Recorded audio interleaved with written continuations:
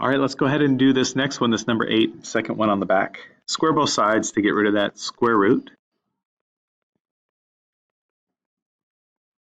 And I have a quadratic, so I'm going to get it equal to 0. So add q to both sides and subtract 56.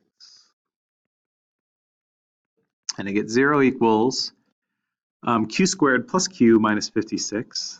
And now I'm looking for things that multiply to 56 but add to positive 1. And I think that's going to be 8 and negative 7. So q plus 8 and q minus 7 equals 0. So these two things multiply to give me 0. So what makes this a 0 would be a negative 8. What makes this 0 is a 7. Let me plug them in and see if they work. Plug in negative 8. Square root of 56. 56 minus negative 8.